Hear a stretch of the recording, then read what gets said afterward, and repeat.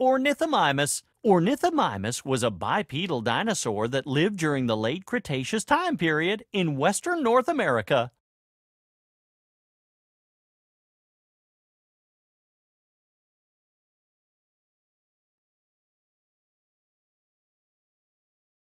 Oryctodromeus. Oryctodromeus used its arms and snout to dig burrows. This animal was about 1 kid tall. Oryctodromeus was a fast-running herbivore. Oryctodromeus used its arms and snout to dig burrows for protection and care for their young. Oviraptor. Oviraptor was a feathered theropod dinosaur that lived in Asia during the Cretaceous time period. Its name means egg thief. This animal was about 1 kid. Oviraptor probably fed on a variety of small animals. This animal was Pachycephalosaurus. Pachycephalosaurus lived alongside Triceratops and Tyrannosaurus rex.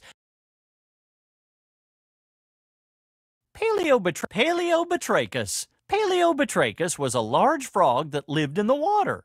Let's compare it to something we know the size of. A kid. Paleobatrachus were carnivores.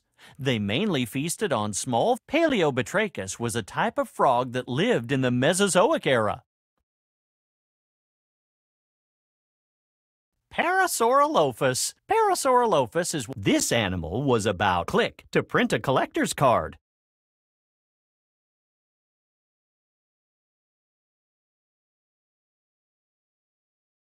Ichthyosaurus. Because of their fish-like bodies, Ichthyosaurus almost certainly stayed in the water. But like modern whales, they still breathed air and lacked gills.